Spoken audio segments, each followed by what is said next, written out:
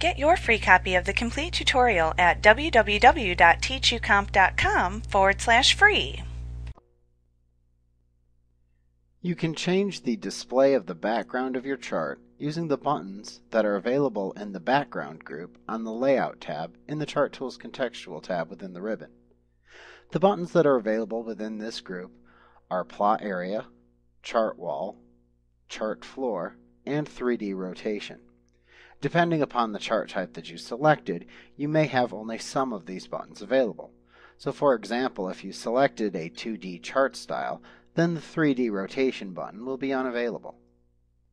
Now to use one of these buttons, click on the button that corresponds to the element of the chart background that you want to format.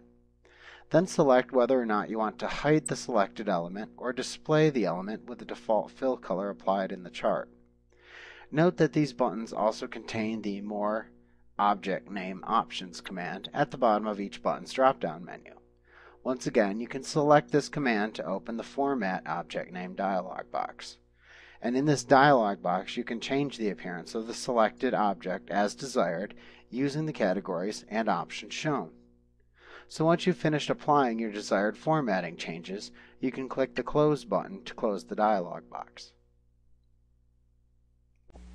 Like what you see? Pick up your free copy of the complete tutorial at www.teachucomp.com/free.